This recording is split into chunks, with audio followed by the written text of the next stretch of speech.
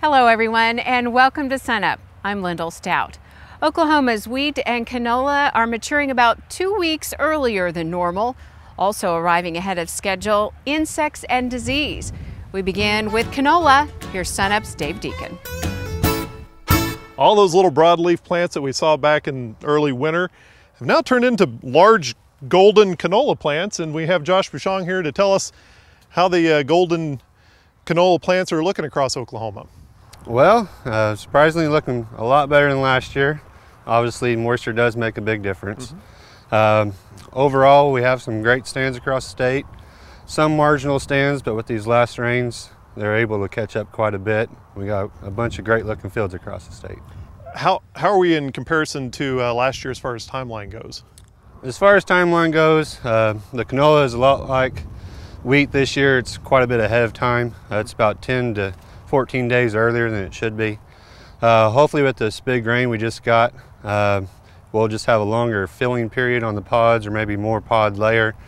Will hopefully contribute to yield, but I'm probably predicting that we'll have an earlier harvest than usual. So. Okay. Well, and one thing that we have to talk about before we get to harvest are some insects that are showing up in the fields. Yes, obviously you can't count your crop until it goes across the scale. So we do need to continue to scout across our fields. One of our major insect issues from here all to harvest is cabbage aphids and green peach aphids. And you can see here, this plant is severely infested. Obviously, if you had a large part of your field looking like this, obviously you're going to need a spray, but oftentimes they're kind of in what we usually say hot spots, just kind of here and there. So you gotta have to kind of look throughout your field if you can get across your field and try to make a judgment what best represents your field and when to spray. Like I said, obviously it's just kind of a small area that kind of grows over time, but they do draw down on the plant quite a bit and restrict its growth and pod development. As you can see here, we don't really have too much pods developing like we should, say as in this pod or this raceme. Planted acre numbers are up this year. Yes, they are. We did have a large increase again this year.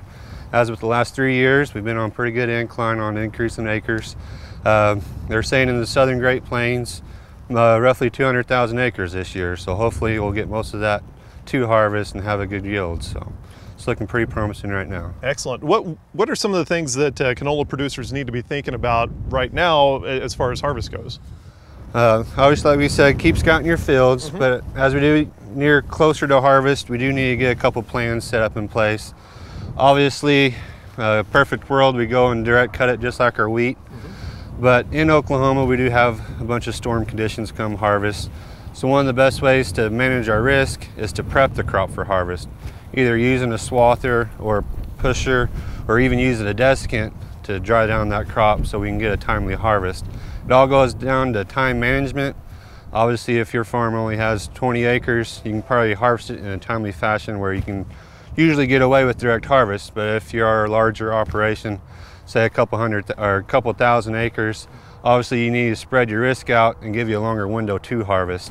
And obviously pushing or swathing give you a little bit more time to start harvesting. It's a little bit more safer in the windrow than standing. As you can tell, standing, the crop kind of waves in the wind. We all like to see that wheat crop waving around, but you see ripe canola waving around, you usually hear it hitting the ground too. So start making some contacts if you're wanting to maybe use a swather or a pusher. Make some contacts or a custom harvester. Make sure if you do have a swath, if you have someone to pick it up, make sure they have arrangements to pick up or bring down a pickup header.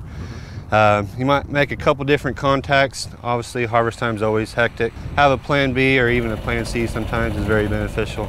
Well, and speaking of time, you're going to be spending a lot of windshield time across the state coming up here in a couple weeks. Yes, I am. OSU is putting out their second year of canola field tours.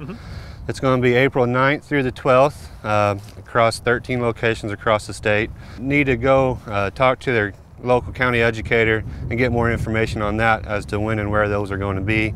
We'll spend about an hour and a half at each location, have 4 to 5 speakers talk about canola production.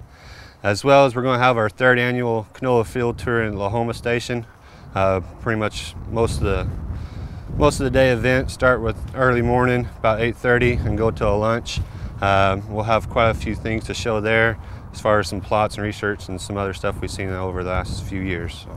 Okay, thank you much, Josh, and you can find a link to that on our website, sunup.okstate.edu.